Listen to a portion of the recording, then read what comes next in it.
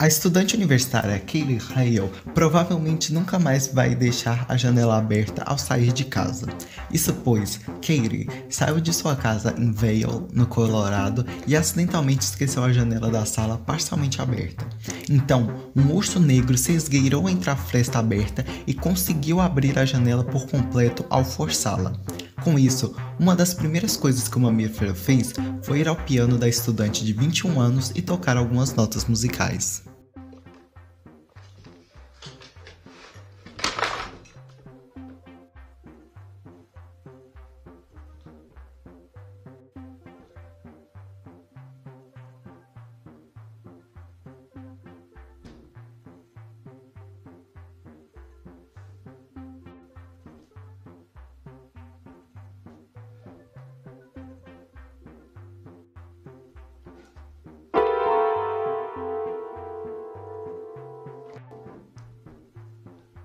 Ao final do vídeo, é possível perceber que o urso pianista segue pelo corredor e vai até a cozinha da casa. É lá que ele realmente faz uma festa.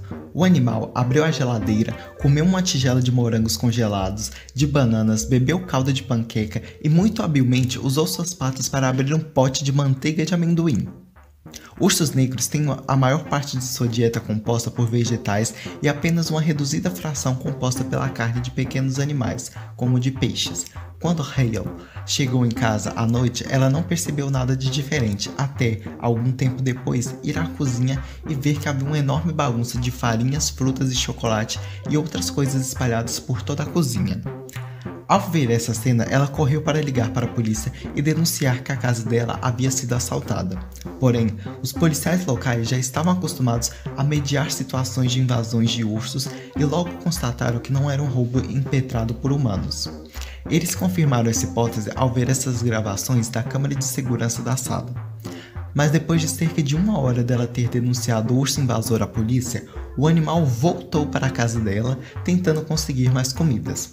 Então, Katie ligou novamente para a polícia, que o conduziu de volta às colinas em que ele e outros ursos habitam. Um policial local disse em entrevista ao The Washington Post que o animal era realmente insuportável, pois ele já havia protagonizado outras situações parecidas. A estudante de hotelaria contou que ele retornou mais algumas vezes.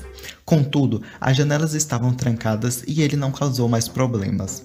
Vail lembrou que os ursos são comuns na região e ela os vê regularmente, mas nunca imaginou que um entraria na casa dela.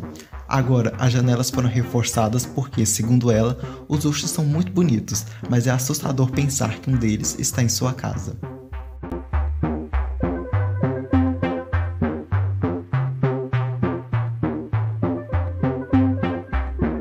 Curta, comente, compartilhe e inscreva-se. Se você chegou até aqui é porque gostou desse vídeo, então curta e compartilhe o vídeo em suas redes sociais, além de se inscrever no canal. Ou então, o Zé Colmeia vai aparecer na sua casa para comer sua comida da geladeira.